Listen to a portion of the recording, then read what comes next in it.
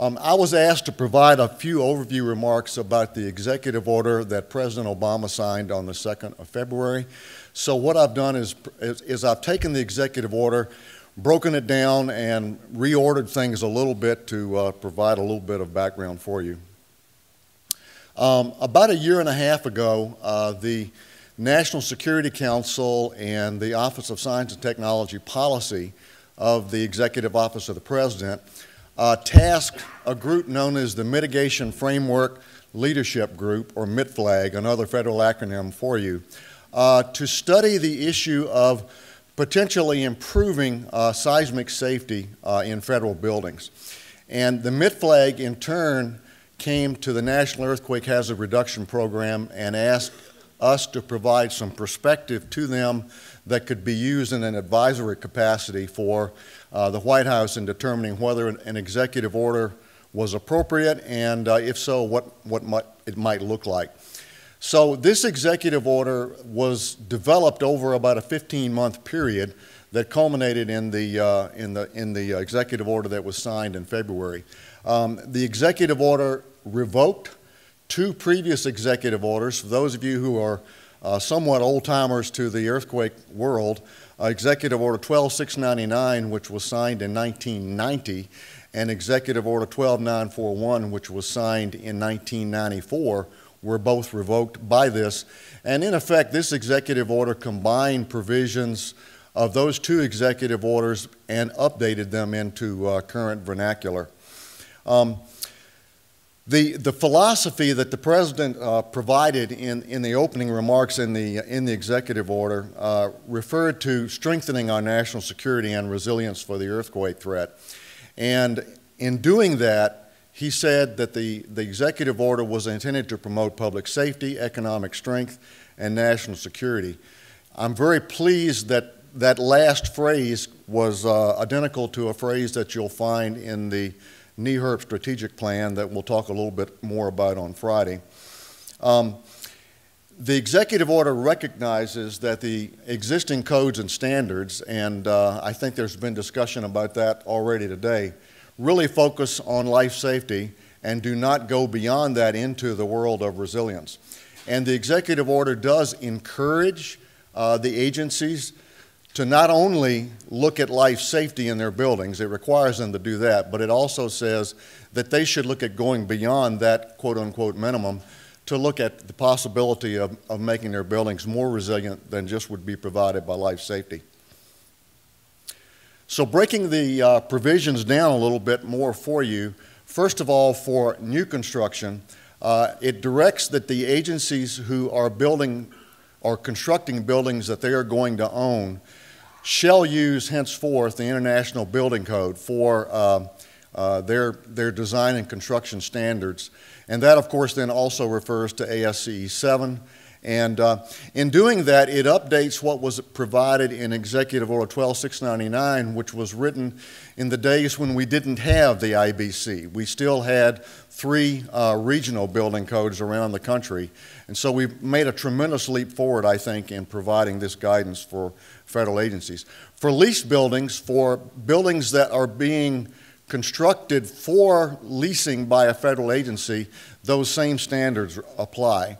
And for assisted or regulated buildings, the agencies that are involved with that, such as the Small Business Administration, are encouraged to consider using the IBC in their requirements for loan purposes and things like that.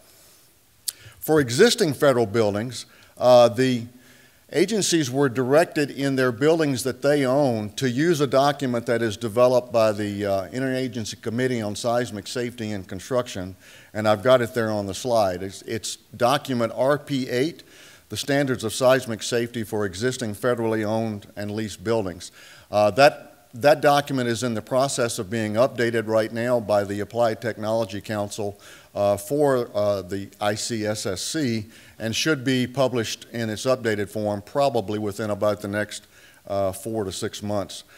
For lease buildings, it essentially also requires that RP8 be applied for lease buildings, but there are some provisions in there for agencies that are leasing relatively small floor spaces in in larger buildings that only include a certain amount for the federal agency that really represents only a small percentage of the building.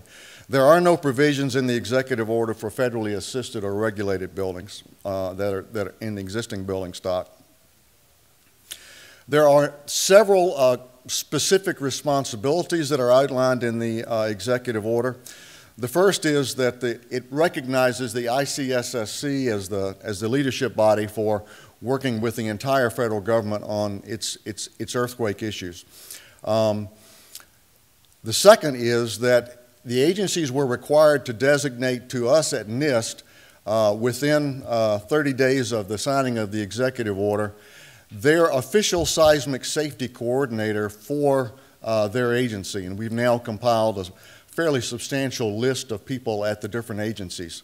That is forming the basis of a revised and revived ICSSC. It tasks us at NIST for issuing guidelines for implementing the executive order within 8 months of the signing of the executive order.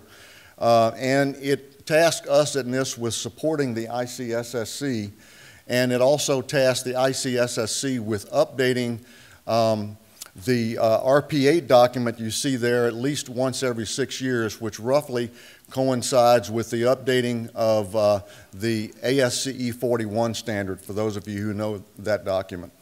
It also requires that the agencies report to NIST biannually on their progress in implementing the provisions of the executive order.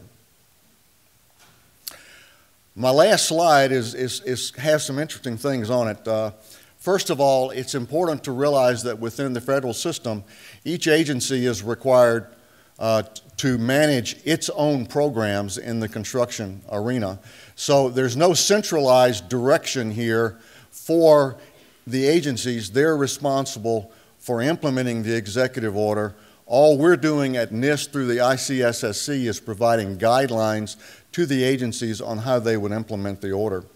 I think it's important to note that the agencies are encouraged to go higher than the normal code levels in designing their buildings, and hopefully in the future, if you go back to the comments that Keith Porter had a couple of hours ago, you'll see that there is some rationale for doing that that's both economic and safety related and resilience related as well.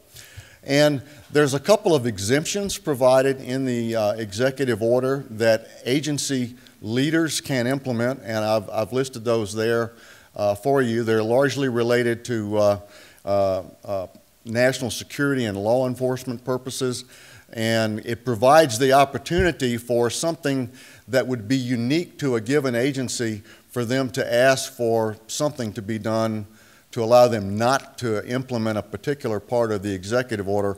However, if you'll notice in parentheses there, OMB director must be notified of that, and I can assure you the federal agencies don't like to notify the OMB director of things that they're taking exception to in any kind of directive they've got. That's not something that they are particularly fond of doing. So with that, that's all I really had in the way of prepared remarks, and I got 20 seconds to go. So.